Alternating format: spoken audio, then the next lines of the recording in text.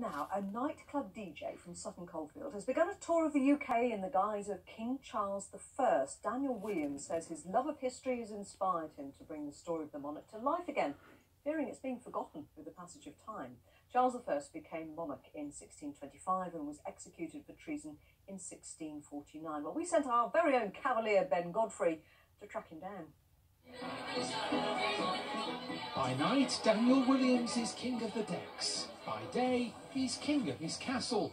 Behold King Charles I, or perhaps his superfan.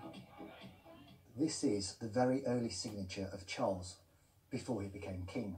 He was actually prince now at this time, and he was 12 years old.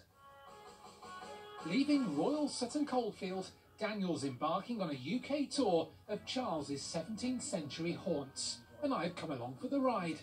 So what is it about this man that interests you so much?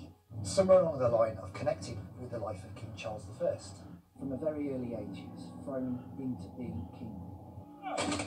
The 1640s were the last years of Charles's reign. They were punctuated by the English Civil War. As the monarch struggled for power, he was tracked through the Midlands by the forces of Parliament. We all gather to go down this road and to march on to war. He looked for backup at a mound in Birmingham, and here we have King standing. Back in 1642, the king actually stood here to address his new recruits. But in 2018, how many know the connection? Did you know that King Charles I is associated with this piece of land over here, and that King Standing in fact gets its name from that? Right. We didn't know that, but you've just told us. Excellent. Do you know who this is? William Shakespeare? Who's this? I don't know. I thought he was a musketeer. He stood on Mitchell Hill to look after his troops. Is that right? That's correct, sir, yes.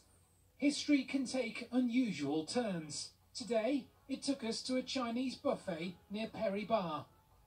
Yes, dim sum with King Charles I must go down as a personal career highlight. He stopped here in 1642 in an old coaching inn. Apparently he came from Shropshire way. He was amassing troops from that area, and so through King Standing into here, this was his route. Charles was being hunted down. Our journey, not on horseback but in a Nissan, took us to Kenilworth, to the magnificent Stoneleigh Abbey. My good friend Thomas Lee has welcomed me here. And if you can't count on your mates, who can you count on?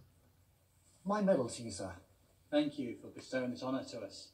He was about to visit Coventry, but unfortunately the people of Coventry turned him away at the Coventry gates. So he decided to come and visit his good friend Thomas Lee, and he bestowed upon Thomas Lee the title of Baron. Not even treason will stand in the way of stopping Daniel Williams from touring the UK and telling the story of the King. His history is coming back big time this year, so for me it's been fantastic to be starting all this just before Christmas and seeing it grow. Arise, Sir Ben Godfrey of BBC Midlands Today, here in fair Warwickshire. Ben, if you think I'm curtsying next time I see you, no chance. I don't know about Sir Ben, but definitely the First Lady of Weather, Shafali, has joined us.